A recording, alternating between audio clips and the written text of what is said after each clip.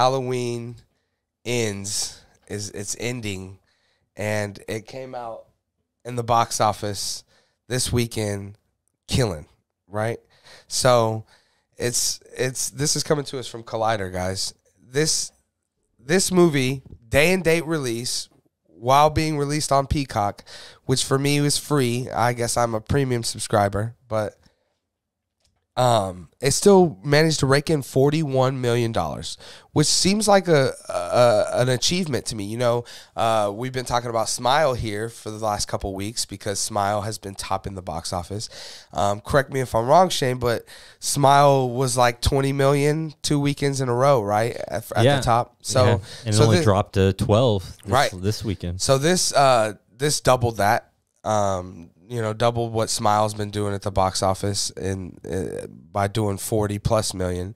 It had a good Thursday too with $5.4 million in early previews, which is really good. Yeah, it was projected to get 55 million, so it comes in a little bit under projections, but honestly, I don't think it's too bad. Like me and Shane were talking about just a little bit ago, and as you see here in the article, Halloween Kills, which was, you know, the second installment of the franchise, made 49 million its opening weekend, and it was also released day and date on Peacock as well. So I think that, you know, I think this is still good. I mean, honestly, the fact that either one of these movies made over $40 million opening weekend when you could sit on your couch and watch it, again, is a testament to what me and Shane have been talking about around here, which is, you know, Halloween, right? It's that feeling like we want to go out to the theater and see this, you know, because everyone's just, you know, hyped up for that. And I think Halloween, the movie, too, you know, is kind of a staple of Halloween. It's the, you know, the holiday, right? Mm-hmm. So I think that has a lot to do with it, and it shows that this franchise also still has a lot, you know, to give, and people still want to see it, you know, whether the movie is good or not. And, you know, we'll talk more about that tomorrow. We're going to watch the movie tonight ourselves, and we'll review it tomorrow on the show in the morning. But for now, let's just stick with what we know about it, which is we've seen the first two. You know, I wasn't the hugest fan of the first one. The second one I really loved. My favorite part about it was, you know, just getting to see Michael really just go crazy. You know, I love Michael Myers, and I think he's the reason why I want to continue to watch the series, right? And so I'm excited to check out Halloween Ends. I'm glad that it's doing well. Real quickly before I kick it over to you, Shane, I do just want to note that the film is budgeted at $33 million, it says. Mm-hmm. So it looks like it's for sure going to start making money immediately, beginning today probably. You know, Monday's box office will start actually being profit probably for them. So that's a good thing. So this movie's making good money. And then I also wanted to point out that Smile, it dropped a little bit, but it's still doing really good, guys, at the box office. It had a $12 million third weekend. So that's putting it at it says $71 million stateside. I mean, that's a lot of money domestically for a movie, again, that was, you know, from a guy on YouTube. And this is competing with, you know, Sony's live action animated Lyle Lyle Crocodile. This is competing with Amsterdam, you know, the best movie ever made. Yeah, and in fact, Smile, they almost grossed this weekend when you add up the totals for all three of those, Woman King, Lyle the Crocodile, and Amsterdam. That's about 13-14 million, and Smile made 12.4. Right. So that's really impressive that they're outpulling, you know, all these other movies. For sure. And it's good to see, like we say, you know, we want to see more success for these, especially smaller films, when a guy, you know, made something on YouTube and was able to get it, you know, made. That's awesome. Amsterdam obviously continues to bomb. It didn't even pull in a full 3 million, 2.9. That's terrible. That movie's going to lose lots and lots of money.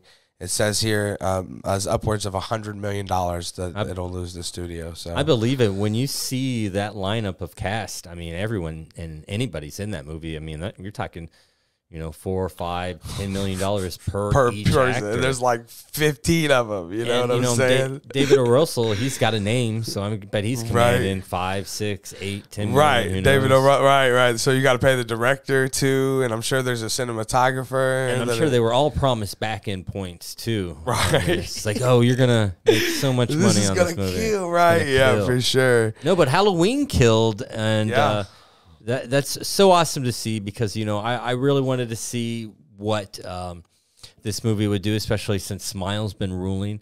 Are people too burned out on Halloween? But no, not at all. I mean, they're seeing both of these films, right?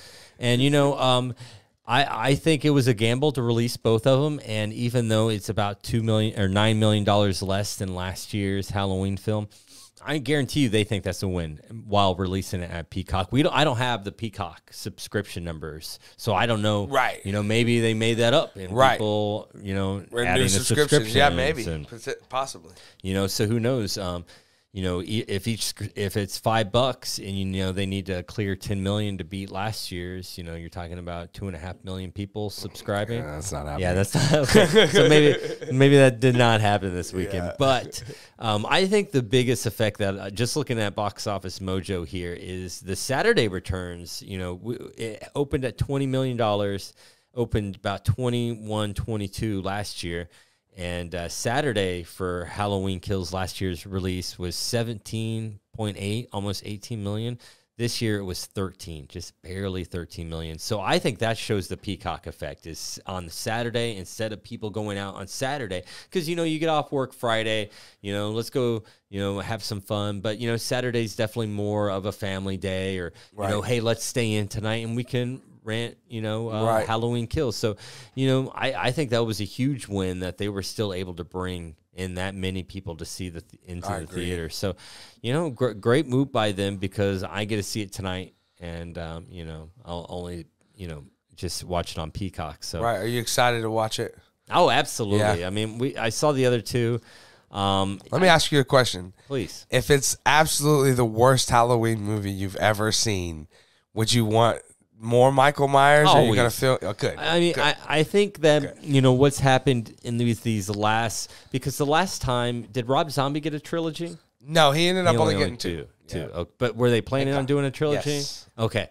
I kind of like this format of, revamping, not a reboot or necessarily, almost like an alternate reality version. Whatever. Right? Yeah. Michael Myers, and I kind of like that, so I'd like to see what the next installment is, regardless of how good or crappy this one. I mean, even let's take it on the flip side. If this one's the best Halloween, you could probably make a case. Do you want to end with this one? Right. Never. Yeah, right. Not with Michael Myers, exactly. Right? I mean, and especially in this day and age, where everything's about IP properties. I mean, on our segment today, we're talking about 1, 2, 3, 4, 5, 6 different films today, and only one of them was an original idea. Everything else is a series or an IP. So we live in that world. We sure so do. Will Michael Myers be back? Yes, without a doubt. Yeah, for sure. For sure. Yeah, he'll be back and we'll be watching him, right? Yep, absolutely. We're not going to miss Michael Myers movies of any. I mean, they should just start calling it Michael Myers instead of there we go, then Halloween. Right.